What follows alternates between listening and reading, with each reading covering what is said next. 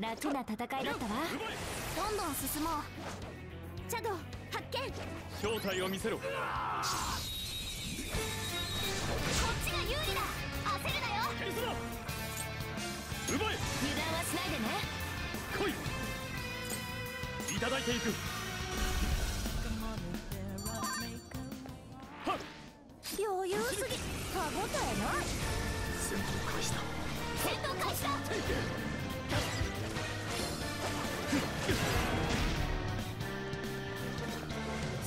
祝福属性はダメだ。他の技を使ってくれない。ジョーカー、体力大丈夫か。いただいていく。ジョーカーのスキルがヒット。さすがはカイト。奇襲いけそうだな。どうする。よーし、ボコボコにしてやれ。行くぞ。奪え。まだ来るな。飛ばしすぎんなよ。いただいていく。敵が減ってきたわ。押し切りましょう。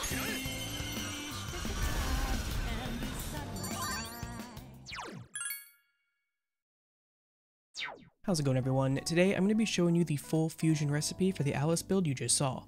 It's a pretty standard Alice build that can use Die for Me to take out random packs of enemies, and she has the potential to deal significant curse damage with the help of Curse Boost and Curse Amp. In Persona 5 Strikers, Alice is one of, if not the most important persona to fuse when preparing a team for Merciless. That, and she's actually just completely broken.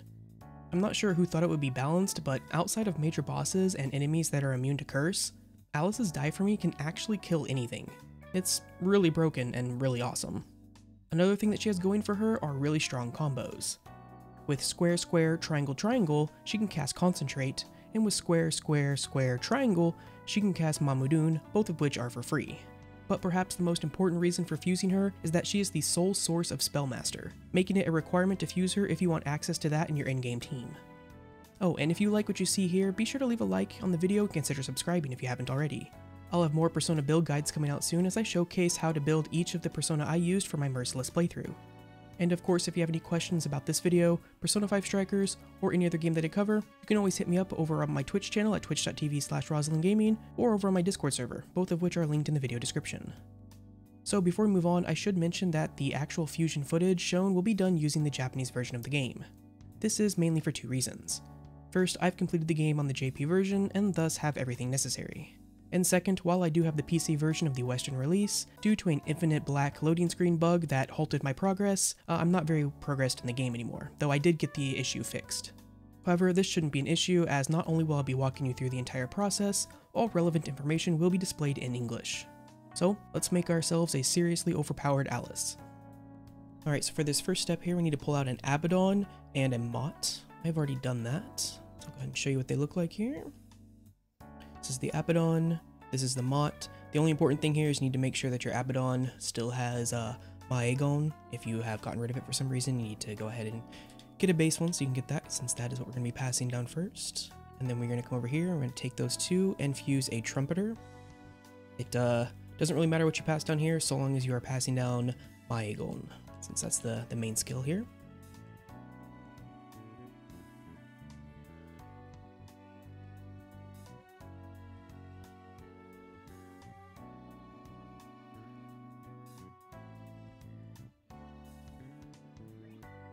Alright, and then for the next step, we need to pull out a Nebulos. So I'm going to do that real quick. Alright, now I pulled it out. I'll go ahead and show you. Here is the Nebulos. And we are going to go ahead and fuse this with the Trumpeter we just made to make a Thor. Again, we're going to be passing down Maegon. Nothing else really matters at this step.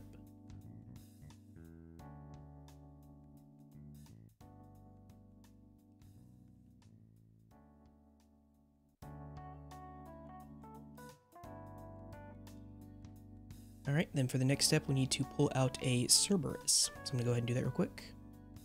Alright, so I pulled out my Cerberus. I'll go ahead and show you. Mine's going to be high level, but that doesn't matter. It just needs to be base level.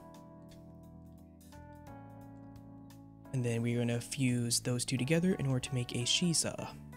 And of course, just with the last one, we're going to be passing down Maegon and nothing else matters.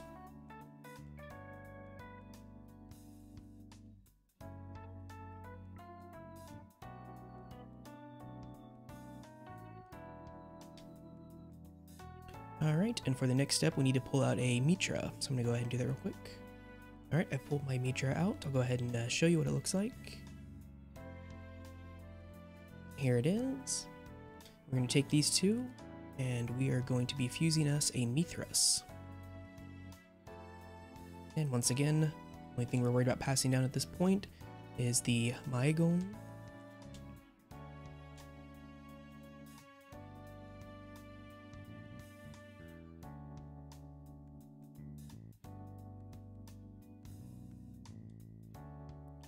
And for this next step, we need to pull out a Valkyrie. So I'll do that real quick. Alright, now I've pulled out my Valkyrie. I'll go ahead and show you. And there it is. We're going to be fusing these two together in order to make a Fortuna. And of course, we'll be passing down Maegon again, with nothing else really mattering at this step.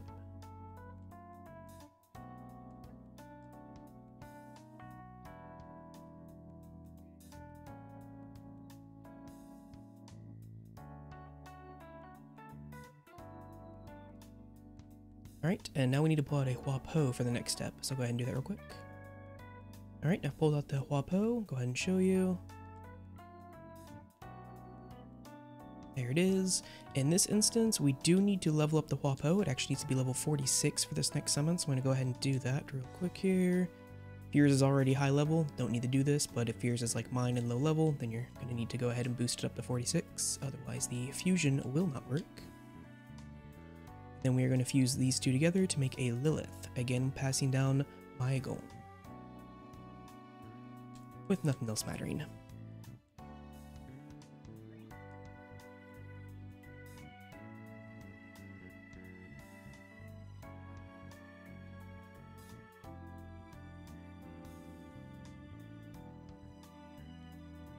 Alright, and for the next step we need to pull out a Ganesha, so I'm going to go ahead and do that real quick. Alright, so I pulled out my Ganesha, go ahead and show you. This is him. Now we need to go ahead and level this up to level 51. Let's go ahead and do that real quick here. And this will be to learn Endure. Okay. Then also, before we move on, we do also need to pull out a Jack Frost. So I'll actually just do that real quick here. Where's Jack Frost? There he is. And in addition to having leveled up the Ganesha to 51, we do need to level up this Jack Frost to level 43. Otherwise, the summon will not work. Let's go ahead and do that. Alright, and then we're going to fuse these two together to make a Kurama Tengu. And we're going to be passing down Endure here.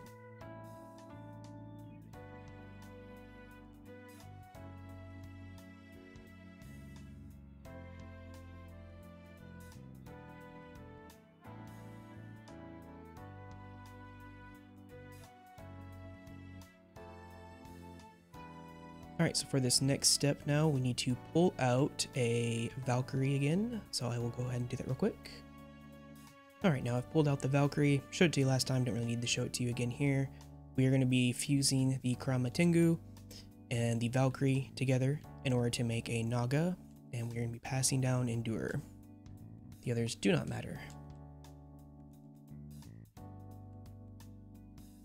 The others being the other skills, of course.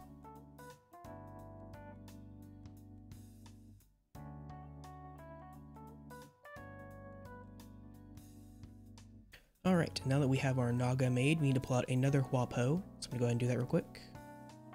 Alright, now I have pulled out my Huapo. Don't need to show you again, but as with the last time, we do need to level up this Huapo to 46. Now, of course, you could register this Huapo at 46 the first time you do this. That's fine. It's just persona points are... They basically grow on trees. You can get them with ease, whereas money can be slightly more difficult to come by. Which is why I choose to just use persona points to level them up each time, as opposed to registering them at a higher level and wasting money, just because it's easier. But either way, we're going to fuse these two in order to make a Raja Naga, or as it's called in Japanese, a Naga Raja. Yep, and we're going to be passing down Endure again, with the others not mattering.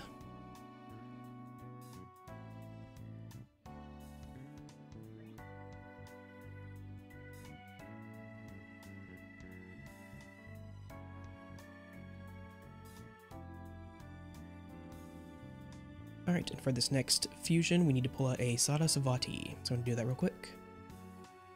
Alright, and I pulled out that Sarasvati. Let's go ahead and show you what it looks like. Mine is going to be level 99. You only need it to be level 48 for this summon. I use it, mine's 99 because it's my main healer for Merciless mode, but you know, build guide coming for that in the future. But for now, level doesn't matter. You just need to pull one out at level 48, or fuse one if you haven't had one already. We're going to fuse these two together to make a Nebulos, and we're going to be passing down Endure. Again, nothing else really mattering besides Endure here.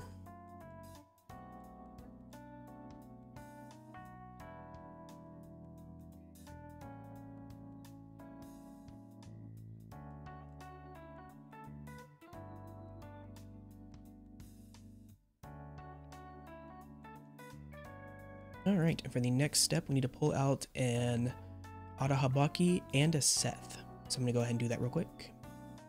Alright, so I pulled those two out. I'll go ahead and show you. Let's see. This is the Arahabaki. This is the Seth.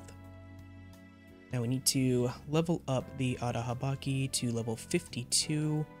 In the process, if you haven't already learned Curse Boost, I have due to other fusions and stuff like that. If you haven't already learned it on here, you keep it. Because that's what one of the reasons we're leveling him up right here is to learn Curse Boost. Again, mine already has it due to previous fusions I have done and had him registered like that. If yours doesn't, just learn it and keep it there. Because we're going to be passing it down here, as we are going to be making a Yatagarasu with these two. And we're going to be passing down the Curse Boost we just got. Then nothing else matters other than the Curse Boost to pass down.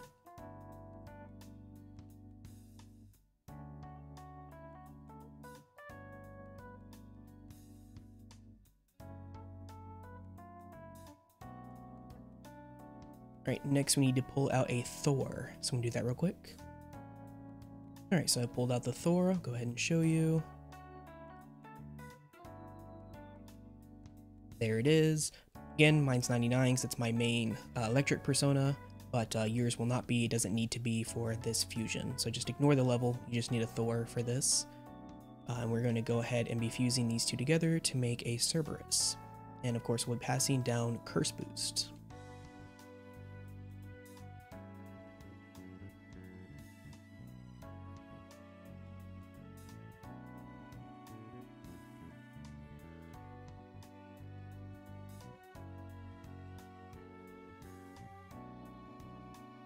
Right, and then we need to take this Cerberus and we need to level it up to level 59.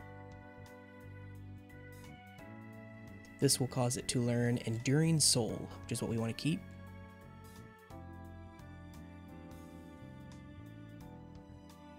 Okay. So now that we have that, we need to move on to the next step. We need to pull out a Forneus. So I'm going to go ahead and do that real quick. Alright, I've done that already. Let's go ahead and take a look at the Forneus. This is what it looks like. Again, mine's level 99 because this is my main Psy persona. Ignore that. Again, all these ones also that are level 99 that are my main persona, I will have build guides coming out for them in the coming days and weeks, however long it takes me to get them out. But for your purposes here, you just need a Forneus. It doesn't actually need to be level 99. That's just because that's what mine was registered at. So, but either way, we're going to be fusing this Forneus with a Cerberus to make a Kali. And we're going to be passing down Curse Boost and Enduring Soul.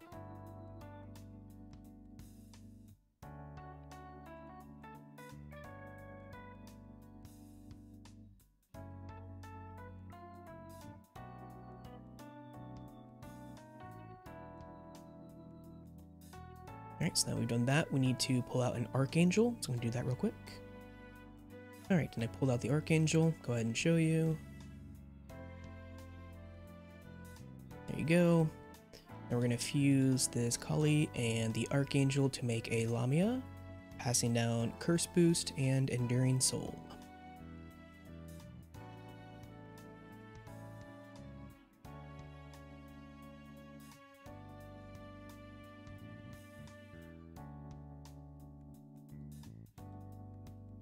Alright, and now for this next step, we need to pull out a Slime and a Bareth. So I'm going to go ahead and do that real quick. Alright, so I pulled those two out. Go ahead and show you. There's the Bareth. There's the Slime. We're going to be fusing these three together and making an Eligor, making sure to pass down Curse Boost and Enduring Soul.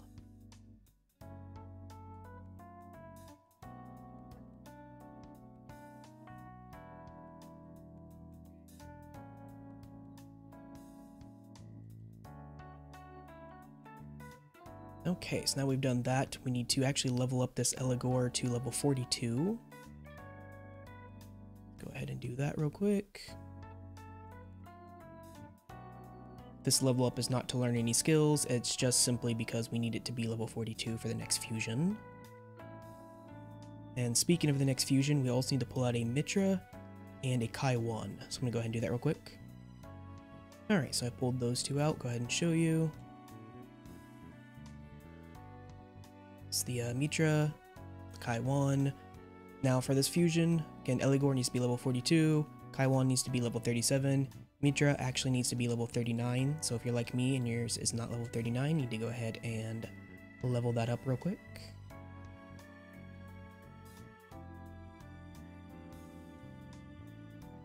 Alright, and then we are going to fuse these two together to make a Kurama, three together to make a Kurama Tengu, making sure to pass down Curse Boost and Enduring Soul.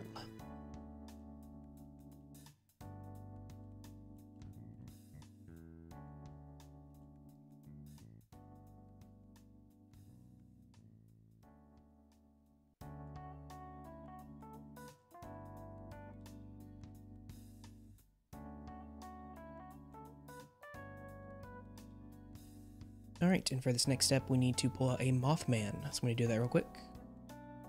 Okay, and I pulled out the Mothman. Go ahead and show you.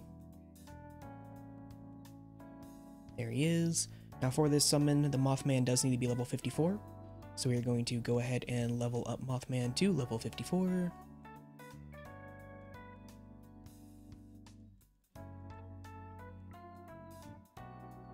Right, and then we are going to fuse this Mothman and the Kurama Tengu together to make a Forneus. Again, passing down Curse Boost and Enduring Soul.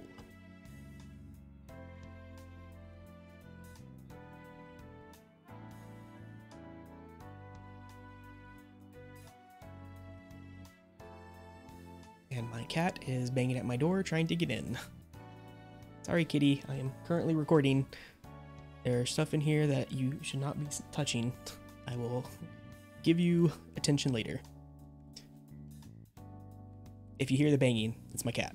But either way, now that we've made this Forneus, we need to pull out a Mott. So I'm gonna go ahead and do that real quick.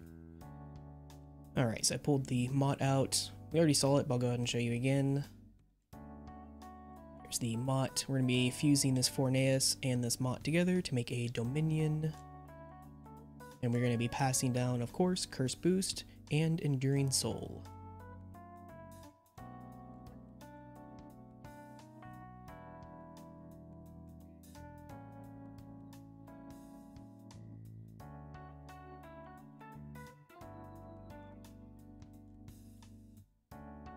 Alright, and for this next step, we need to pull out a Bugs. So I'm gonna go ahead and do that real quick. Alright, now I pulled the Bugs out to go ahead and show you. And at this step here, with the Bugs pulled out, you should have Bugs, Dominion, Nebulos, and Lilith all in your stock. And now we need to level all four of them up to level 65. And with Nebulos, we will also be learning Curse Amp in the process. So go ahead and level them up to 65. Be sure not to overwrite any of the skills that we've been passing down. Otherwise it defeats the purpose. Oops. Okay. And Nebulos. Again, this one we want to make sure we learn Curse Amp. And not get rid of it. Okay. Dominion 65. And the reason we're leveling these up to 65, not just for Curse Amp on Nebulos, but also because it's required for the summon. And that summon is to fuse Alice. We're just going to pass down everything we've been bringing up to this point. So Endure, Curse Amp, Maegon, Enduring Soul, and Curse Boost.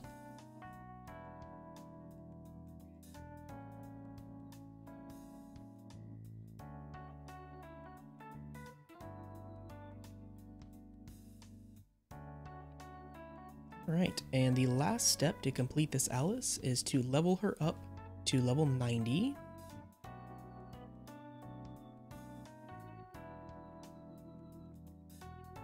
Okay. Then we're going to keep Mudo Boost, of course. We're going to keep Die For Me, of course. And we are definitely going to be keeping Spell Master. And there you go, that's the Alice. Now, if you wanted to make some changes for this, like if you just didn't care about having the curse damage, obviously this would be a whole lot simpler. You could drop the curse amp, curse boost, and the Maegon, and maybe put some absorbs or firm stance or whatever. That's really up to you. But this is the way I built her. Worked out really well for Merciless mode. Honestly, 90% of the time you're going to be using her as a concentrate bot or a Die For Me bot, but you know, it's nice to be able to have the option to deal some serious curse damage whenever you need to. But either way, I hope this was helpful for you. I'll be putting out some more build guides in the coming days. Basically, I'll be making my entire team that I use for Merciless mode. I'm not sure which one I'm going to do next. I'm going to see if there's maybe some people who are wanting to see a very specific persona from my build or not. So if you, anyone in the comments, if you, any of the ones I went through that I had at level 99, if there's one specifically you want to see, let me know, and might do that one next. But we'll be going through all of them in the coming days. So if you're looking forward to that, be sure to subscribe if you haven't already. And if you enjoyed the video, do be sure to leave a like. And if you have any questions, of course, leave a comment in the comment section, or hit me up over on Twitch or in my Discord server. All the links to that stuff is in the video description. And yeah, until next time.